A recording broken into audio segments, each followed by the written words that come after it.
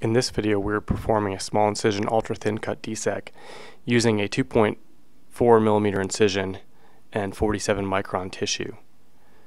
The eye is prepared in the standard fashion by making 2 paracesis ports and filling that with Helon, and then an inferior peripheral aerodectomy is cut with the duet scissors. The eye is measured and marked. Here we're using an 8 millimeter marking ring, and then Descemet's is scored with the nick pick and then removed.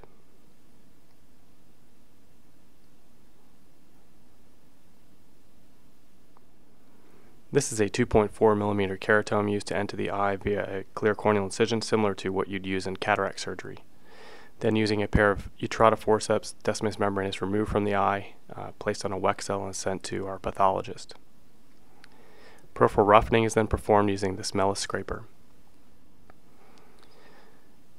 We've marked this donor cornea, and we're going to go ahead and center it on a trephine and then punch it out with an 8.0 millimeter punch. No vacuum is used here as the tissue is very thin. I did not want to perforate it. The scleral rim is removed and a small amount of Helon is used to coat the endothelium. Our attention is then directed back towards the eye, where we remove the viscoelastic from the eye and polish or buff the posterior corneal surface.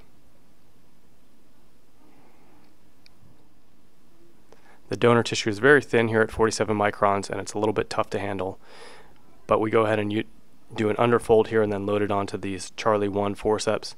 There is a small point of compression here at the tip of the forceps where you have to grasp the tissue. The tissue is then inserted into the eye. Sometimes it's a little bit difficult to get the forceps to release the tissue, but as you saw, the insertion was very atraumatic through this incision. I did widen this incision to probably about 2.6 or 2.75 millimeters. The eye is inflated with BSS, and then a single interrupted 10-0 nylon suture is used to close this clear corneal incision. Next, we're going to sneak an air cannula in underneath the graft and use it to unfold the graft and put it up against the posterior corneal surface. We let the patient sit for approximately 5 minutes in the OR, giving drops of atropine and timolol and Diamox in the postoperative unit.